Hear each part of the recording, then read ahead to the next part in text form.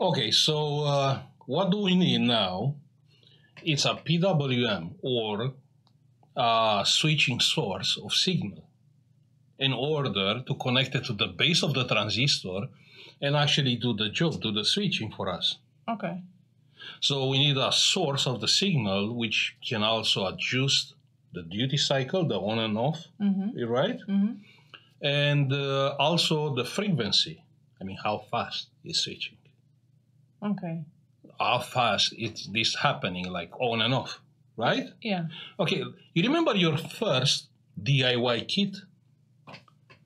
First one. Yeah, first one. Which one it was? Oh, I think it was the. It was the light one. The flashing light. The flashing light, yeah. The train is coming. Ding, ding, ding, ding, yeah. ding, ding. So for me, that's switching, right? Yeah. It's switching. It's on and off. On and off, yeah. So we can use that signal to manipulate the output of this transistor. It's on and off. That means what duty cycle you have. Like how long it's on, how long it's off. Like half and half. Half and half, right? Yeah. So that's like 50% duty cycle. Yeah. Now, what is the frequency of this switching? Like 50 hertz. No? So your LED are doing the 50 times?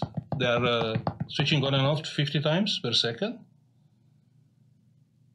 Okay, let's count. Let's get a watch and check. Let's bring that kit here. Wait, to check how many times is like? Yeah. No, yes. It's like 1 second. Yeah, it's 1 second. So why you said 50? I was thinking of 50%. Sorry. Are two different things. Yes. I'm trying to explain you. Yeah. The frequency of one full cycle. Yeah, it is like 1, 2, 1. And the duty cycle, actually, how long it's on and off. You know what I mean? Are completely two different things. Yeah, 1 second on, 1 second off. Yeah, or probably half second on. Yeah. Okay, let's bring that kit. This is the one. Yeah. This was your first kit. My first one. Don't look at the solder. Oh, check here. Don't look at the solder. No, you know what? Those are my first solders. I know. They're so messy. Look at this. I know, but I'm proud. But compare with the last one, Yeah, but you have only a few hours of doing electronics. I know, but compare with the last kit that I made. This one looks so bad. You know what? Actually, those are my solders. So what is wrong with these solders? It's a lot of flux, that's all. Yes. That's how I solder. Because I know the flux is a good isolator. Okay. The second thing, I know if I'm using a lot of flux, the probability to have bridges is very low. That's the reason why I'm using a lot of flux.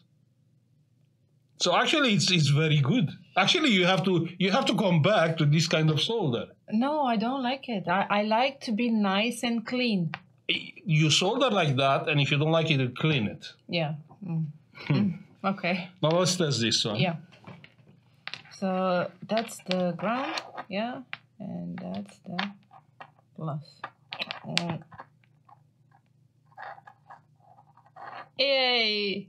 Yeah, so I will say, what do you think? I will say, the duty cycle is like 50% because it's equal on and off. Yeah. Yeah? And it's less than 1 second. It's like 30. No, it's like...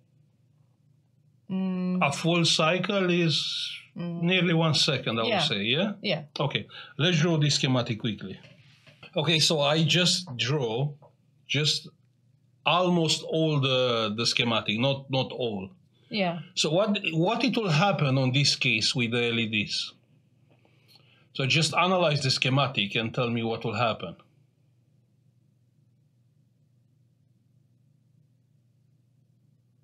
What these schematics it will do in a real life.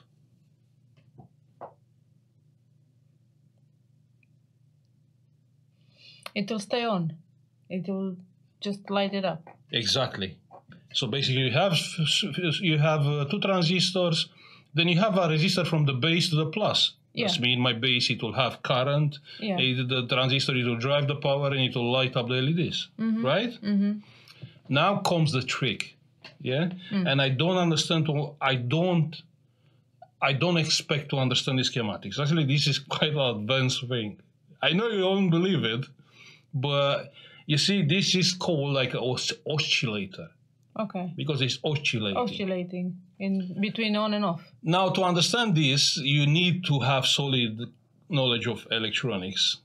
Okay. And just to understand why actually those LED are starting, start flashing, you need even more knowledge going down to the transistor amplification factor. Okay. So I don't expect to understand the schematic. I mean, this is simple, but when you add the capacitor, everything gets complicated. Okay. So how is the schematic now? Oh, it's such a mess. Such a mess. Okay, I will explain you short what is happening. All right. So I'm trying at the same time to look at this. That it will not help you. No? No. Yeah. But basically what you see here is an auto oscillator. So this transistor is getting charged. When this transistor is getting charged, it will drop the voltage here. Yeah. Because this is not connected to ground, it's connected exactly on the base of this one. Yeah. If you're dropping the voltage, DC tool goes off. When DC tool goes off, the capacitor is connected to plus, and this is connected to the base. It will drag the base down. On that point, this transistor, this capacitor, it will be connected to plus. When it's connected to plus, then I will have voltage on this base. When I hold voltage on this base, this LED will be on. This capacitor, it will get charged. It's more complicated for you. It's too complicated, so I don't want to understand this schematic right now. Okay, but that makes sense. Because it's going like in a circle. Like when this one going up, that one going off. And when this is going off, when this is lighting up, this capacitor, it will be connected to ground. Because if the transistor is driving the power, here I will have basically ground. Then you connect the capacitor to ground, what will happen? The voltage here on the base, it will rise.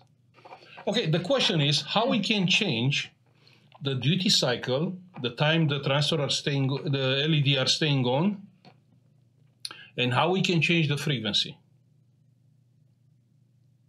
Oh, so you mean how the LEDs like to not be like 50-50, like.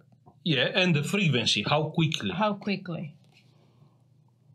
I will say, let's try first to change the frequency.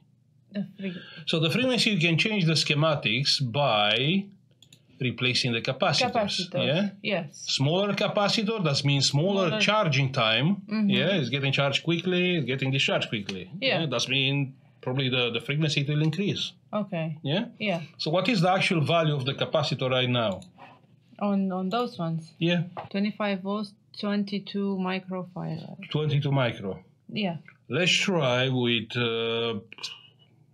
what? With 1 micro? Yeah, just remove them. Take the solder iron and remove the capacitor, and let's change them with 1 micro. All right, both of them, right? Yeah.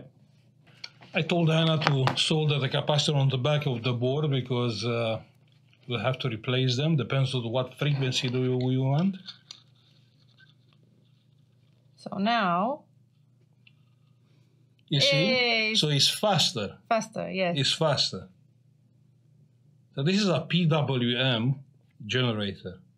All right. So if you put a bigger one, bigger than capacitor, it will be even slower. Yes. Yeah. So now we have our PWM generator. How we are connecting this with this? What do you mean? Connect them together? Yeah, I want to take the signal. So you have the LED flashing, right? What it will be the voltage here? What it will be the voltage on this point? It will be 12.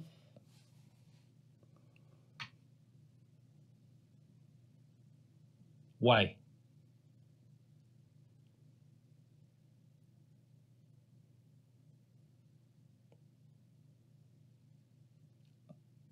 Because we don't have any...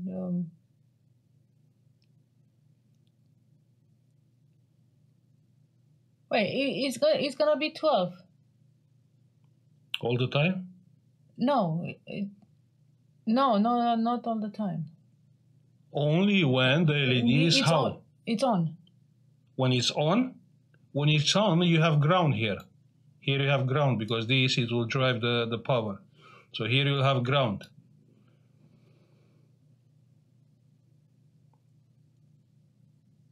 Wait, so it's gonna be 12 when it's off? Exactly. Exactly. You'll be 12 when actually it's not, you have no ground. So basically what you have here is a resistor, which is connected nowhere. Okay. So you understand the signal on this point, here, exactly here. It will be like that.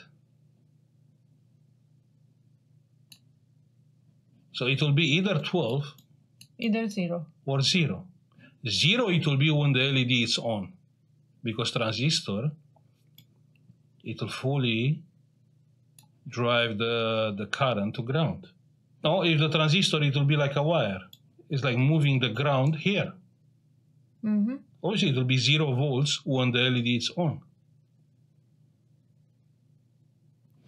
When the LED is off, the transistor, it will have infinite resistance.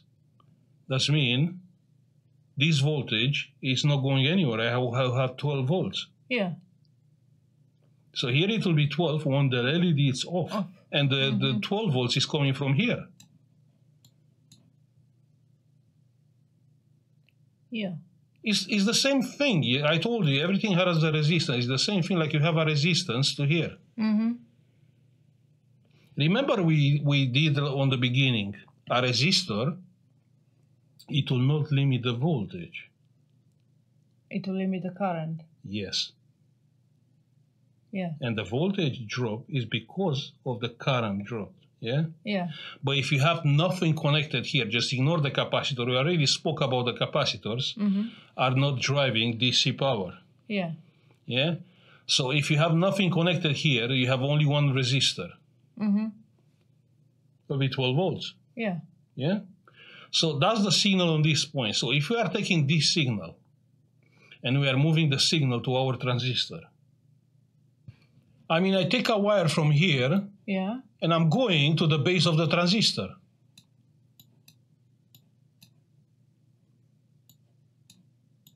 Yet this is, here we have the light bulb or the LED, whatever, connected to 12 volts. Can we do this schematic? Oh, but wait, there's like a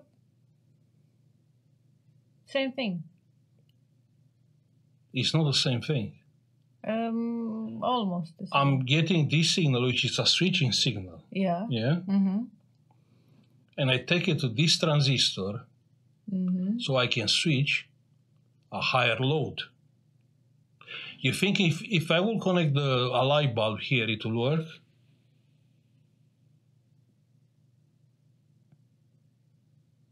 Because in that case, I don't need this circuit. Instead of the LED, let's say LED and resistor, obviously it will not work if you have the resistor there. The resistor, it will limit the current. If I connect a light bulb, it will work? It will. You're ignoring something. You're ignoring the possible current which can go through this transistor, small transistor. Oh, that's a small one. This will be like a few dozen of milliamps. Yeah. So if you try to drive more than let's say 50, 100 milliamps, this transistor will get burned. Oh, that's true. You understand? Yeah. So that's the reason why you need a driver, yeah, to drive a powerful transistor. Mm-hmm. Even on any switching power supply, you have the driver, then you have the power transistor, which is driving, on our case, let's say, a light bulb. Yeah. Or, electric motor, or a transformer, or, yeah? Okay, yeah. You understand? Mm-hmm. Good. So it is possible to have this schematic? Maybe, yes. It will work?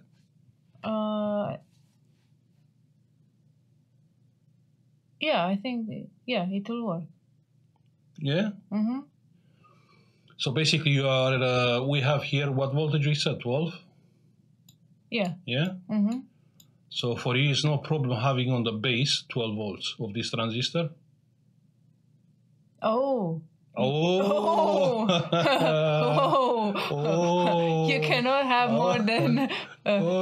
you see? 0.7. You see? I mean, we can use this. We can connect a resistor on the serial mode with the base to limit the current, right? Yeah. And we can use it. But I think even better, we can use a MOSFET. Yeah. Because the MOSFET gate is opened by voltage. Yeah. Yeah? So we can have like what we had last time, like 5 volts. 5 volts, yeah. Can go even higher.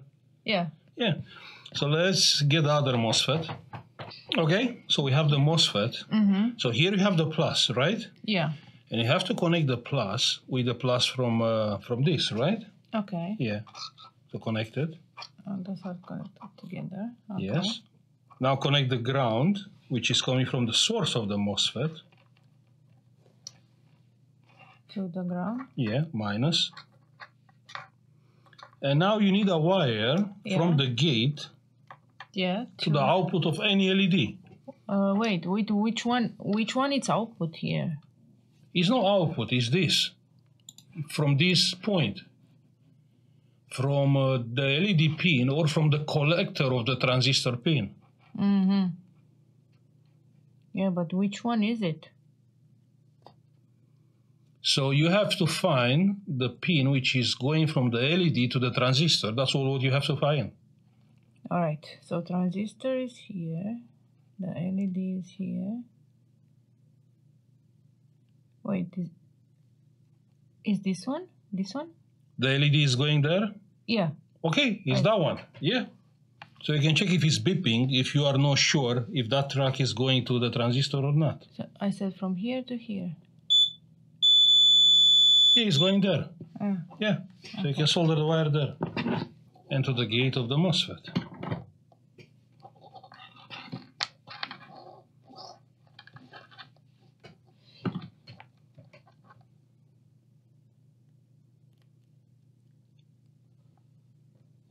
All good? Yeah. Now test it.